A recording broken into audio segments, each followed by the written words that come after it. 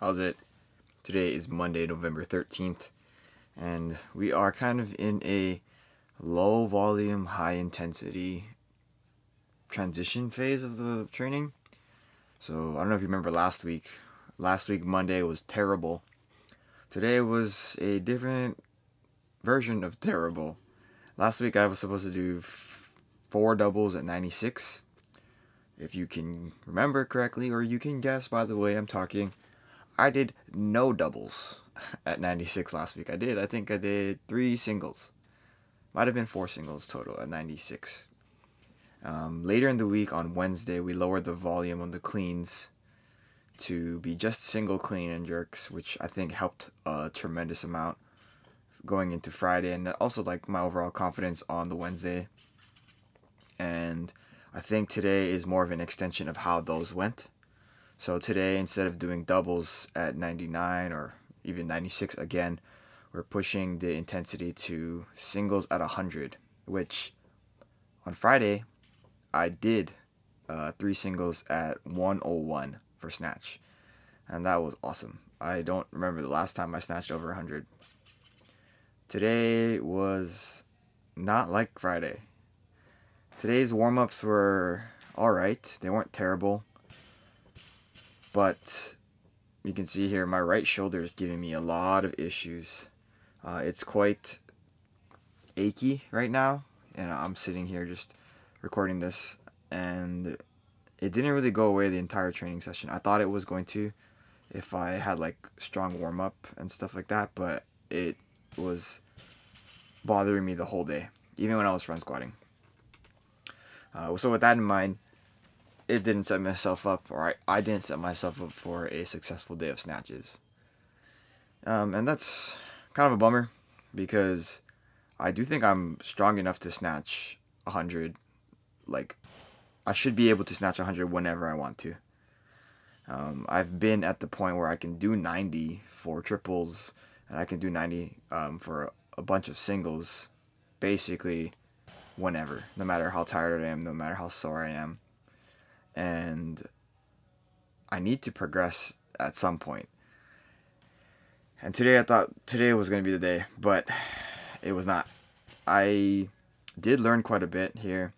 So here's my first attempt at 100. I'm actually not sure if I mentioned it, but I failed all of my lifts at 100 today. That's not true. I failed 3 of my lifts at 100 today. So the first 3 lifts, I completely just botched them all. They were all like with plenty of height, and I'm in position to catch it, but I'm not ready to support it. Like, my body's not it's just not ready. I think either the second one or the third one are the closest, but I mean, relatively speaking, all of them are high enough, and all of them I have enough space under the bar, and I'm just not able to catch it. And then I texted my coach. I was like, yo, I missed all of my snatches. And he was like, all right, just go down to 90 for a couple singles. And look right here, I missed that one. And I was trying my best not to let my kind of emotions frustrate me and get the better of me. But I don't know. I mean, I didn't throw a baby fit. I didn't baby rage at all, which is good. But you can see how good these 90s look. I made 93 times, and then I actually go back up to 100, and then I go do 100 for 1. So I missed 4 snatches today. I made 4 snatches today. And like, if I look at the side view of all of these snatches, the way I start 90 is definitely different than the way I had originally started at 100 today. And I think for me, it's kind of like, I think about it differently now. I mean, I'm sure I've thought about it like this in the past, but I'm going to put it more into strange words that I know I will remember, but I don't know if anybody else will make sense. But I'm thinking about kind of staying in the pocket, which doesn't make sense to like really anybody. I think when I like from outside perspective looking in. And to me, what that usually means is kind of curling my wrists a little bit more. So I was focusing a lot on these snatch pulls. These are like more classic snatch pulls rather than the folding ones that I've been doing.